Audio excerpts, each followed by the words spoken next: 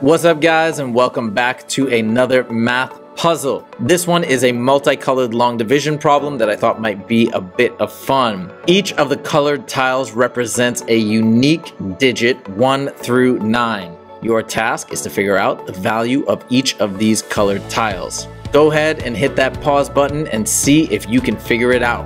When you're ready, hit play and I'll give you the explanation. Okay, so you want to look at this as a step-by-step puzzle where you're slowly unwinding each of the pieces one at a time.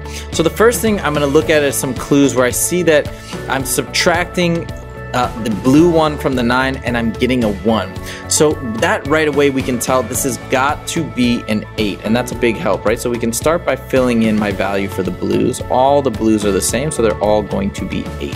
Okay. Now we're trying to figure out next what this green one is, okay? And we know that we're getting this 8 somehow, right? By multiplying two numbers. So now my options for the red and purple can either be something like 8 and 1, right? We could have also something like 4 and 2. And then of course we can have 2 and 4, or we could have 1 and 8. Okay. So the problem with the 1 and 8 in this sense is if this one would also have to be a 1, right? So if this is a 1, then after we subtract this, we bring down the 18, I'd have 1 times 1, which would be just a 1, not a 1 something. So this is a problem. So we're going to eliminate this guy as an option, right? And so we quickly see that this second thing is going to be a number times itself. So in that range of options, right, we had, it could be an 8, right, if this is a 1, but 8 times 8 is 64. That doesn't fly there. This could be a 2, but again, 2 times 2 is 4, not something with a 1 in front, so it must be a 4, okay?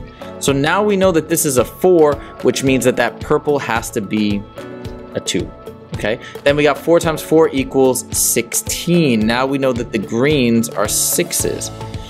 And so we're gonna go ahead and fill these in, and we're there. But we want to make sure and fill in everything else just to be absolutely certain that we've gotten the right answer. So we subtract these guys, and what do we get? Oh, we do get a 2, right? So that works with that guy and that guy.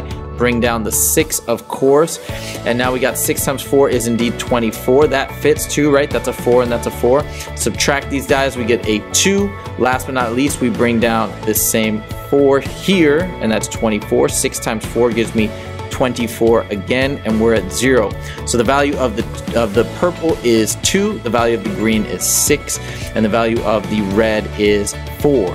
I hope you enjoyed this math puzzle, and if you did, please click that like button. And if you want to see more math puzzles on the regular, make sure to click that subscribe button.